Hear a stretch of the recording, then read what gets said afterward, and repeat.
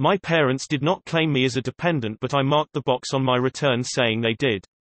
How does this affect my stimulus? I'm a working 20-year-old living at home with my parents, and I thought my parents were going to claim me as a dependent, so I marked the box saying I am a dependent. My parents did not claim me and I didn't bother to amend the return. How does this affect my stimulus? Will they look at my return or theirs? Did your parents pay for 50% or more of your living expenses for all of 2018, 2019, and 2020? If so, then they are eligible to claim you as a dependent but do not have to.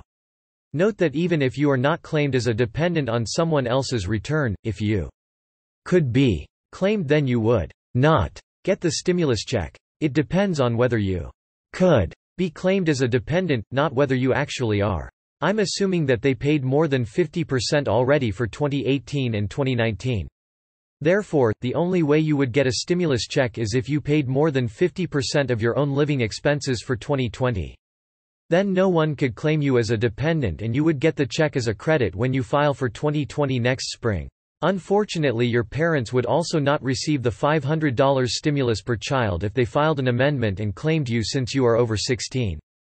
This is a gross oversight and is kind of leaving college-age students and their parents out to dry.